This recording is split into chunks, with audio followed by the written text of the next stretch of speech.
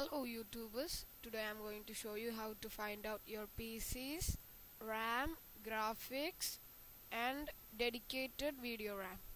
So let me start. First go to the start button, search run, and you have to type DXDIAG, then click OK.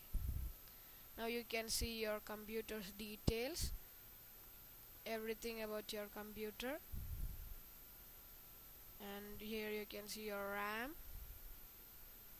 and DirectX version. This is the graphics area. You can see how much graphics you have, and this is your sound speakers. This is speaker 2, like that.